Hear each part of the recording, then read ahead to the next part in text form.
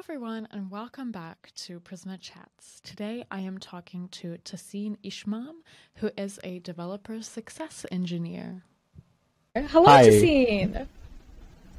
Hi. How are you doing today? I'm doing great. I've had a great day. What about you? I've had a great day myself. Just had some really nice lunch. Cool. So let's hop right into it.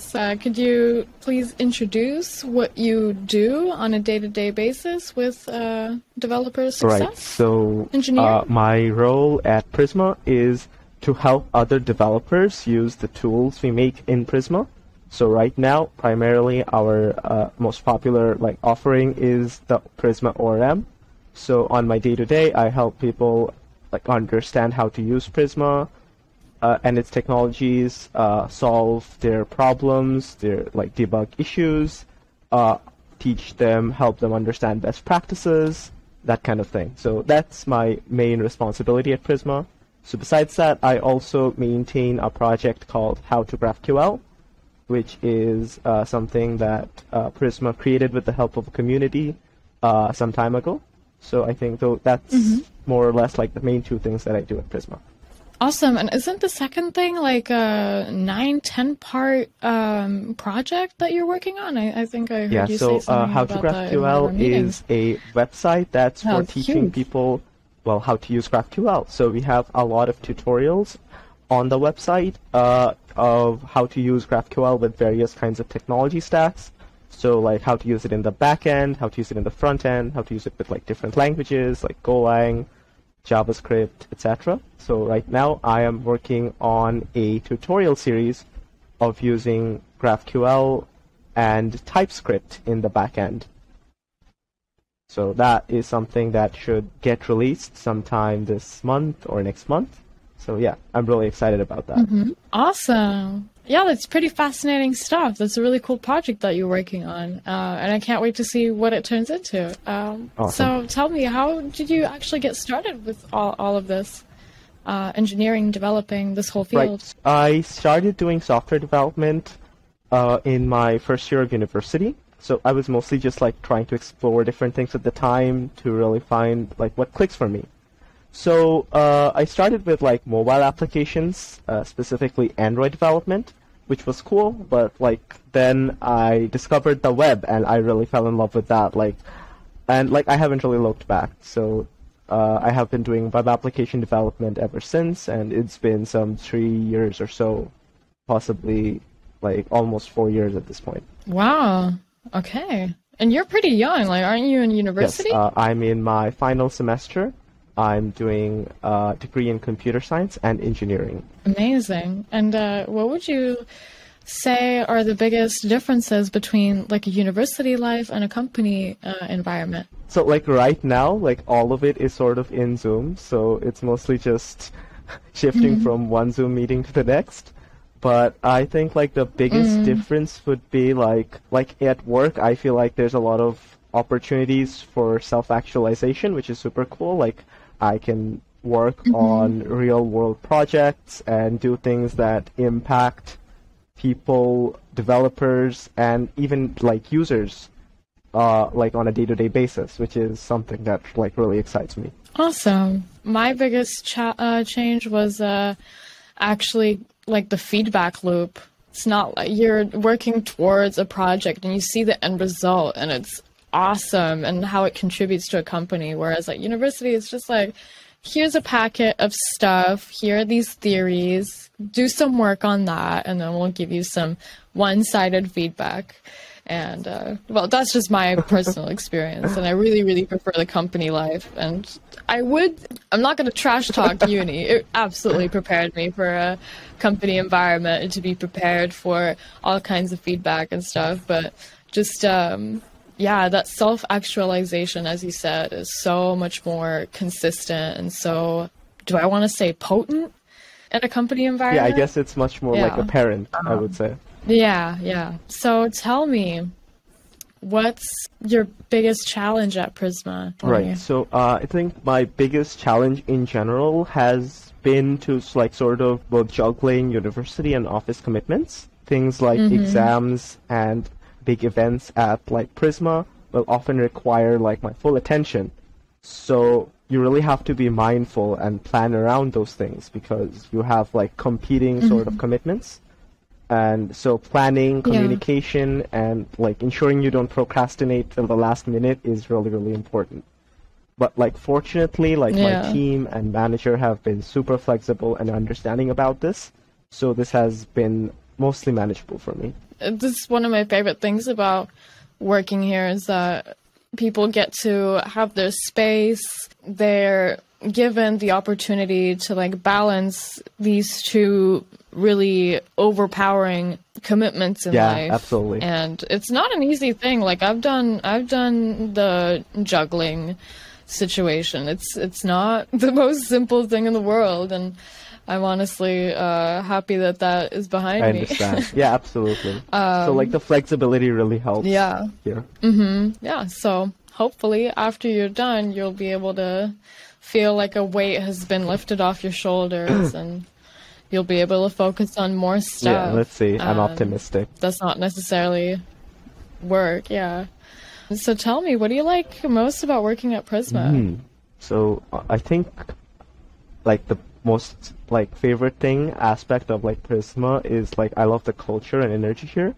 Like everyone is just very nice and accommodating. Like there's a real sense of teamwork, and you really feel that your teammates have your back. So yeah, I really love like the sense of cooperation, community, like I received from almost everyone at Prisma across all the different teams.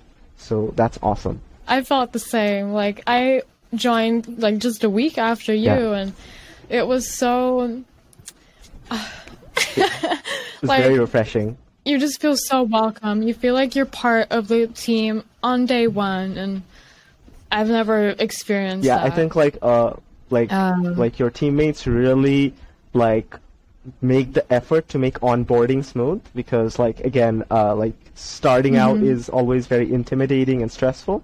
So like everyone really do their best to make that process as pleasant and like as frictionless as possible, which is like really great. Yeah. And I mean, I saw this meme that said, well, it was actually a tweet, but it was a meme. It went, joining a company is like being a new character in the 5th season of a series. And that was so true in my case. I don't know if it was like that for you. I think it's for everyone. Yeah, so honestly. like so in Prisma, like what really helps is like almost everything is documented on the company wiki. Like we use Notion. So like so you get like a lot of spoilers from season 1 to 4. Just scrolling through the wiki. The wiki. Yeah. So that really helps to get get the context aligned. Yeah, indeed. So you were talking about your big project. Would you say that that's the most exciting project that you've worked on so far?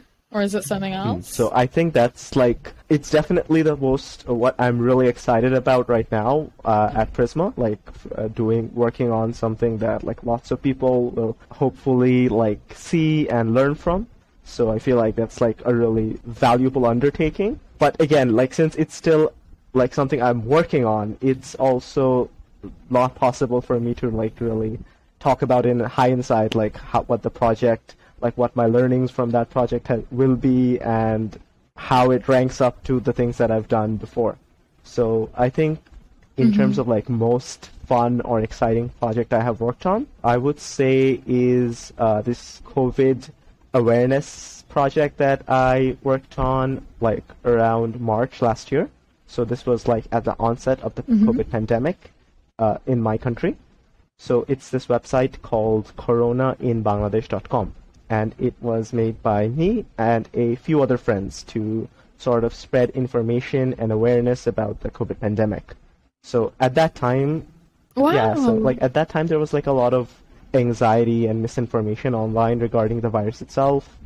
And so we really wanted to create like an information outlet that caters specifically to the people of Bangladesh.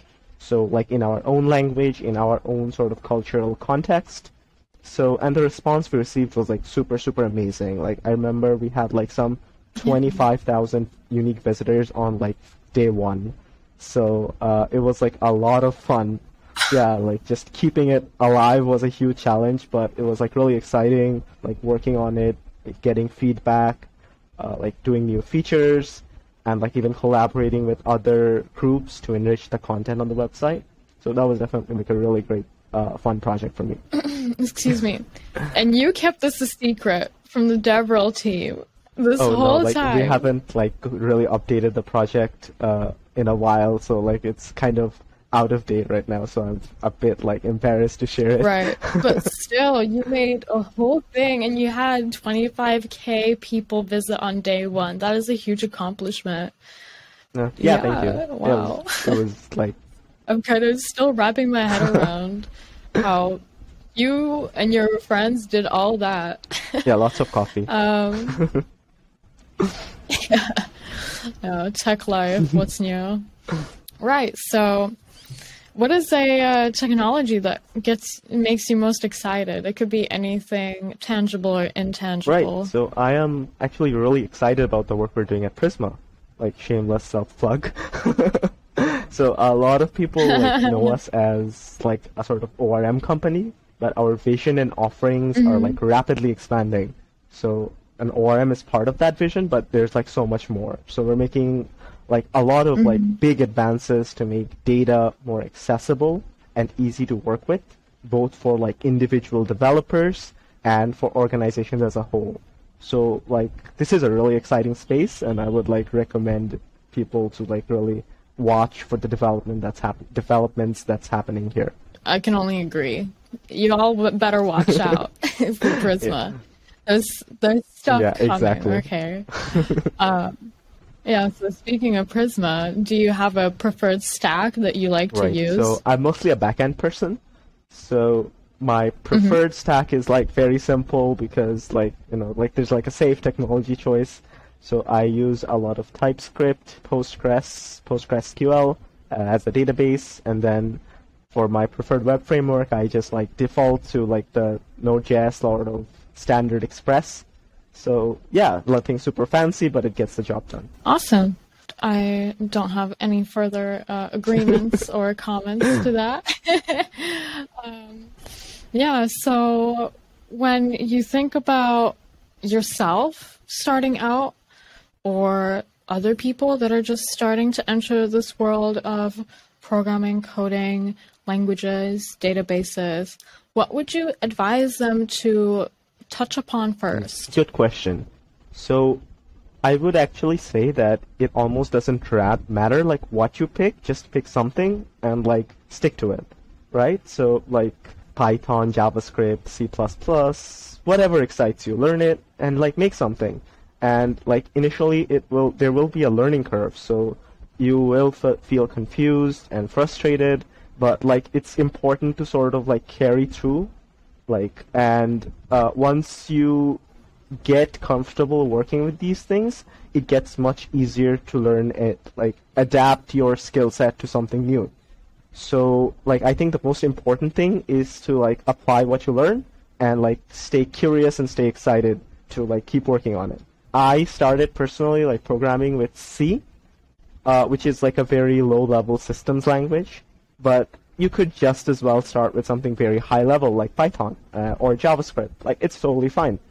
And what I would advise though for people starting out is to sort of be mindful of what the best practices are in that sort of domain and to learn them, because it's very easy to retain bad habits that you pick up initially. So like try to use like just the basics, try to use descriptive variable names, try to write modular code, write comments, learn like version control, get familiar with Git, stuff like that. I think is important even as a beginner. I would say especially as a beginner. So that would be my advice to people starting out. Yeah, that was really wholesome and wonderful advice, and hopefully the people watching are retaining that, and hopefully they find these videos and are inspired to something. We have a lot of wonderful stories from all different kinds of people, from Prisma, and especially from the technical aspect. I'm hoping that the viewers at home have learned something and got inspired And thank you so much, Tasin, for joining me today. Thank you for inviting me. Yeah, of course. My pleasure. Thank you, and I'll see you in the next one. Bye. Bye-bye. Have a great day.